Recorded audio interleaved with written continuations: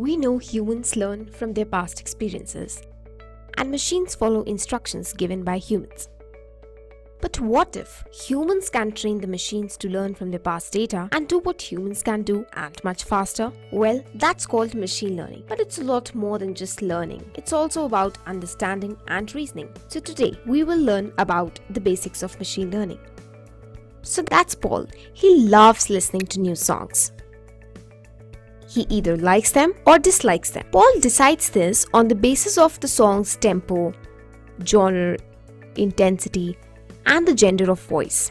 For simplicity, let's just use tempo and intensity for now. So here, tempo is on the x-axis, ranging from relaxed to fast, whereas intensity is on the y-axis, ranging from light to soaring. We see that Paul likes the song with fast tempo and soaring intensity, while he dislikes the song with relaxed tempo and light intensity. So now we know Paul's choices. Let's say Paul listens to a new song. Let's name it as Song A. Song A has fast tempo and a soaring intensity, so it lies somewhere here. Looking at the data, can you guess whether Paul will like the song or not? Correct. So Paul likes this song. By looking at Paul's past choices, we were able to classify the unknown song very easily, right? Let's say now Paul listens to a new song. Let's label it as Song B. So Song B lies somewhere here with medium tempo and medium intensity. Neither relaxed nor fast, neither light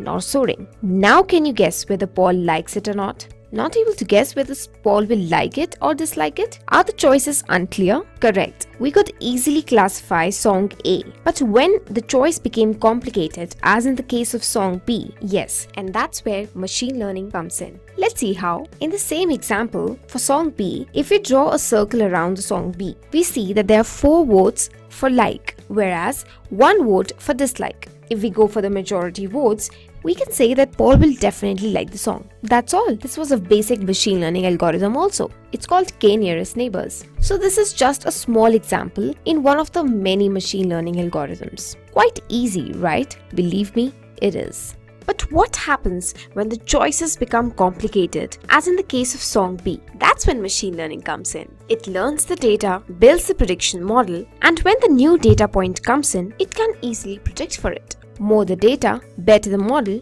higher will be the accuracy. There are many ways in which the machine learns. It could be either supervised learning, unsupervised learning, or reinforcement learning. Let's first quickly understand supervised learning. Suppose your friend gives you 1 million coins of 3 different currencies, say 1 rupee, 1 euro and 1 dirham. Each coin has different weights. For example, a coin of 1 rupee weighs 3 grams, 1 euro weighs 7 grams and 1 dirham weighs 4 grams. Your model will predict the currency of the coin. Here, your weight becomes the feature of coins, while currency becomes their label. When you feed this data to the machine learning model, it learns which feature is associated with which label. For example, it will learn that if a coin is of 3 grams, it will be a 1 rupee coin. Let's give a new coin to the machine. On the basis of the weight of the new coin, your model will predict the currency. Hence, supervised learning uses labeled data to train the model. Here the machine knew the features of the object and also the labels associated with those features. On this note, let's move to unsupervised learning and see the difference. Suppose you have cricket dataset of various players with their respective scores and wickets taken. When we feed this dataset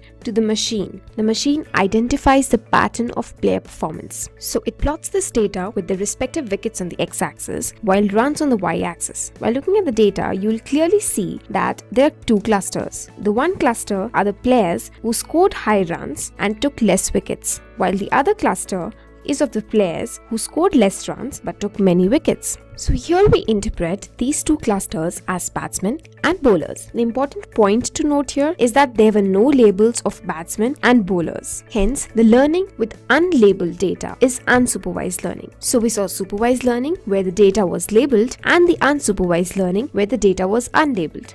And then there is reinforcement learning, which is reward-based learning, or we can say that it works on the principle of feedback. Here, let's say you provide the system with an image of a dog and ask it to identify it. The system identifies it as a cat. So you give a negative feedback to the machine saying that it's a dog's image. The machine will learn from the feedback, and finally if it comes across any other image of a dog, it'll be able to classify it correctly. That is reinforcement learning. To generalize machine learning model, let's see a flowchart. Input is given to a machine learning model, which then gives the output according to the algorithm applied. If it's right, we take the output as our final result. Else, we provide feedback to the training model and ask it to predict until it learns. I hope you've understood supervised and unsupervised learning. So let's have a quick quiz. You have to determine whether the given scenarios uses supervised or unsupervised learning. Simple, right? Scenario 1. Facebook recognizes your friend in a picture from an album of tagged photographs.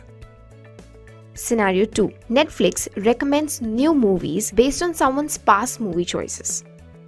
Scenario 3. Analyzing bank data for suspicious transactions and flagging the fraud transactions. Think wisely and comment below your answers. Moving on, don't you sometimes wonder, how is machine learning possible in today's era? Well, that's because today we have humongous data available. Everybody's online, either making a transaction or just surfing the internet, and that's generating a huge amount of data every minute. And that data, my friend, is the key to analysis. Also, the memory handling capabilities of computers have largely increased, which helps them to process such a huge amount of data at hand without any delay. And yes, computers now have great computational powers. So there are a lot of applications of machine learning out there. To name a few, machine learning is used in healthcare, where diagnostics are predicted for doctors' review. The sentiment analysis that the tech giants are doing on social media is another interesting application of machine learning. Fraud detection in the finance sector, and also to predict customer churn in the e-commerce sector. While booking a cab, you must have encountered surge pricing often, where it says the fare of your trip has been updated. Continue booking? Yes, please, I'm getting late for office.